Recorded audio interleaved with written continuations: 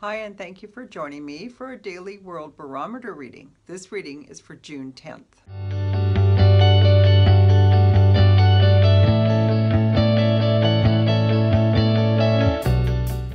Today's energy is the Queen of Hearts reversed, meaning a dangerous woman.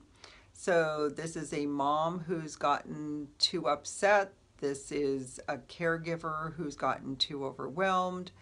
This is a woman who has asked to have something done and it hasn't happened, and so now she's angry. So if any of these things are you, your job is to ask somebody else to help you because you're not supposed to be carrying all the burdens on your shoulder.